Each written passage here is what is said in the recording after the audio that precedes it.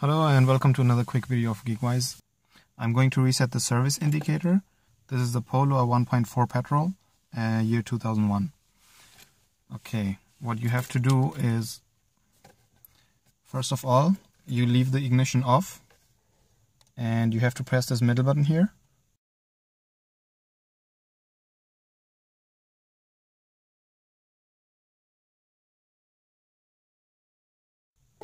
I'm gonna hold it down now for a few seconds. Okay, I held it down for a few seconds. I still keep it pressed, and while it's pressed, turn on the ignition.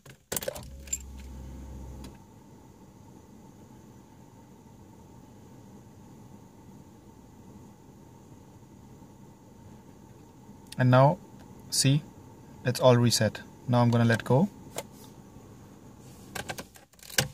And I turn off the ignition, and you see the indicator has been reset. Okay, so very straightforward and easy. Okay, thank you for watching the video, and you all have a good day. Bye bye.